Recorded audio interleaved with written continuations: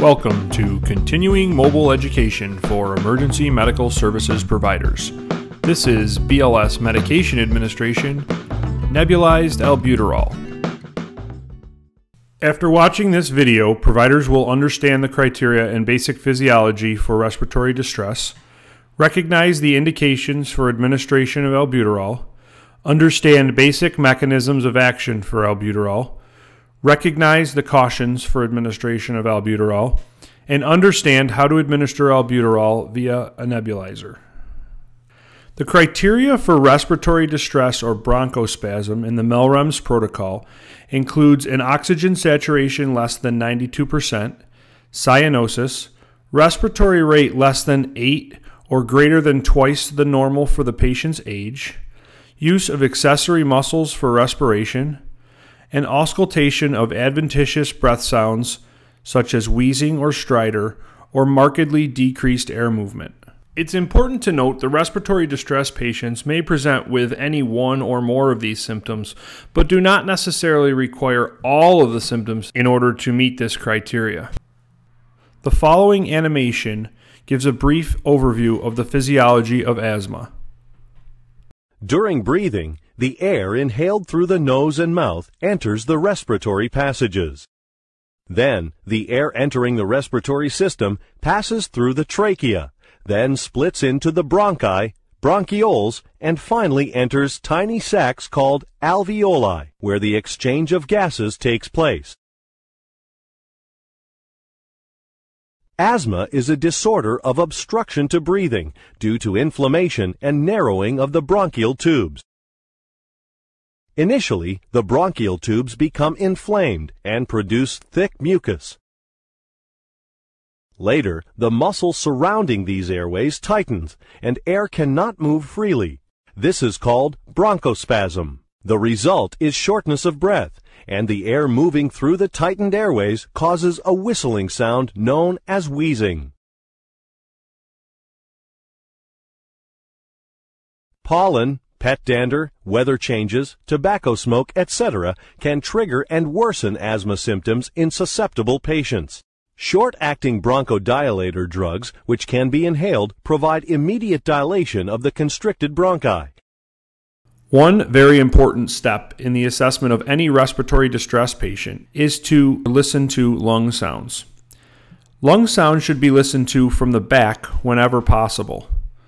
Take note if the lung sounds are quieter or absent on one side, and listen for wheezes, crackles, and stridor.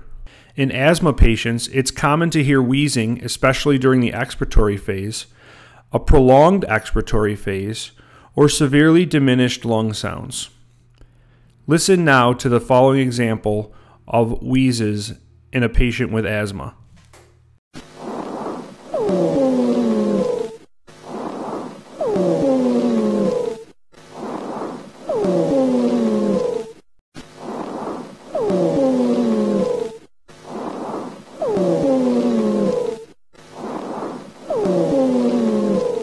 Under the MELREMS protocol, BLS providers are permitted to assist patients with a metered dose inhaler if they have it present.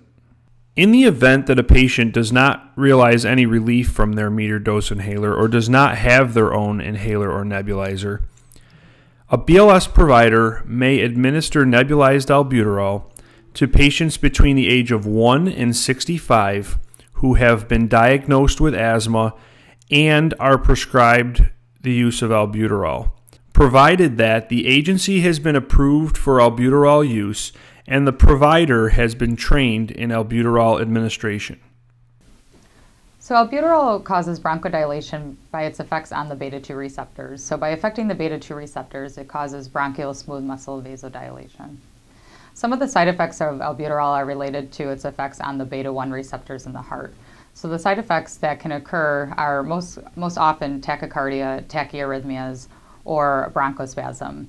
So if you have a patient that already has a baseline tachycardia, you want to use albuterol with caution and potentially use a lower dose. In someone that has a tachyarrhythmia, albuterol would be contraindicated.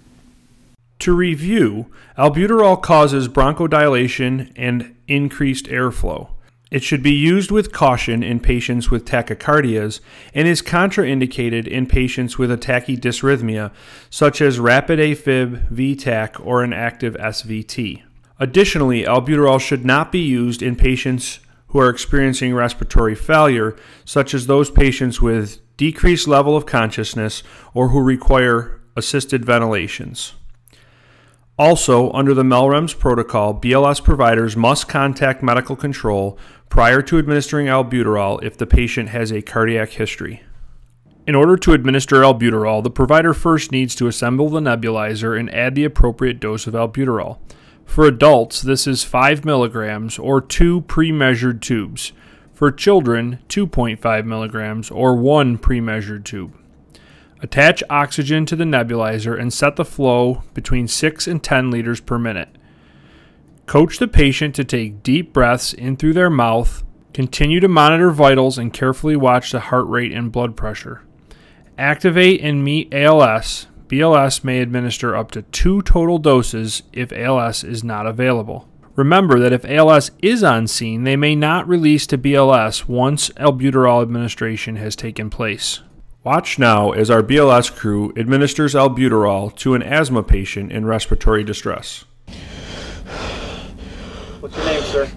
My name is Mike. Mike, what's going on? I'm having a hard time catching my breath. Okay, do you have any medical? Do you have any medical problems? I have asthma. You have asthma? Prescribed albuterol? Okay, do you have your inhaler with you? Not with me. No, you haven't taken it? His bilateral wheezes, brother. You give him a nebulizer. Do you have any allergies to any medications? No? Can get on our albuterol. How much are you giving, Johnny? Get 5 milligrams of albuterol. Okay.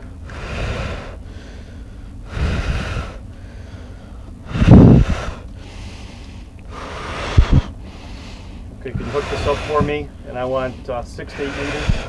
6 to 8 liters per minute? Okay.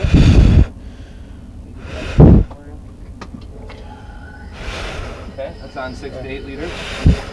Okay, sir, I want you to take this deep breaths, okay? Try to hold the medication in. Nice deep breaths. It should start to help you in a few minutes. Johnny, dispatch sent the page. There are no ALS units available. Okay. We're going to start transporting the hospital and get going. Okay, I'll have that. Nice easy breaths. Let's review the respiratory distress bronchospasm protocol one more time. First, assess the patient for signs and symptoms of respiratory distress. If the patient meets the criteria listed in the protocol, provide routine medical care, including high-flow oxygen. Next, assess signs and symptoms and hemodynamic stability, including vital signs, the ability to speak in full sentences, the presence of accessory muscle use, and adventitious lung sounds such as wheezing or stridor. If the patient appears to have asthma and has their own inhaler or nebulizer, you may assist the patient in using the device. Next, if required, determine if the patient is eligible for albuterol. If the patient meets the criteria in the protocol, you may administer the appropriate dose of albuterol for the patient's age. Remember, medical control should be contacted first if the patient has a cardiac history, such as congestive heart failure, angina, arrhythmias, or a previous heart attack. Lastly, timely transport with ALS if ALS is available. Remember that ALS cannot release to BLS for transport after albuterol has been administered. In summary, now that you've watched this video, you should understand the criteria and basic physiology for respiratory distress. You should recognize the indications for administration of albuterol and understand basic mechanism of action for albuterol. You should also recognize the cautions for administration of albuterol and understand how to administer albuterol using a nebulizer.